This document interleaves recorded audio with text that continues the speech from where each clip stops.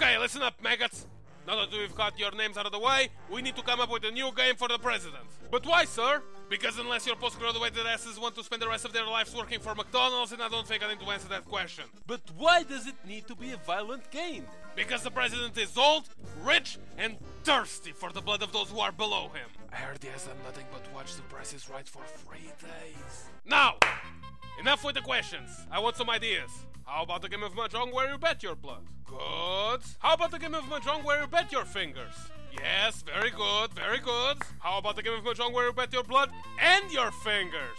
Excellent! We're getting there, boys! How about if instead we just send a bunch of young kids to a facility on an island in the middle of nowhere where they need to understand the true meaning of humanity?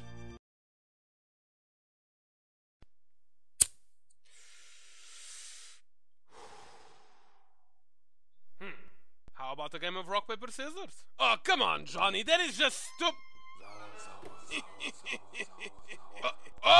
Mr. President, what brings you My shithead of a son almost got kidnapped by some Yakuza wannabes.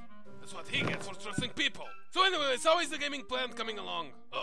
Right, so, yeah, we have a lot of games about Mahjong. No Mahjong games. What? No Mahjong games allowed. But why? Listen, we already have 3 series just dedicated to Mahjong. We need to find a way to target a broader audience, otherwise this series is doomed to fail overseas. Because let's face it, nobody understands how Mahjong works.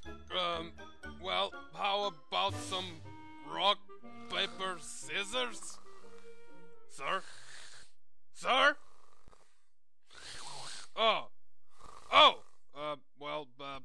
Who's up for a barbecue this weekend? Best boss ever!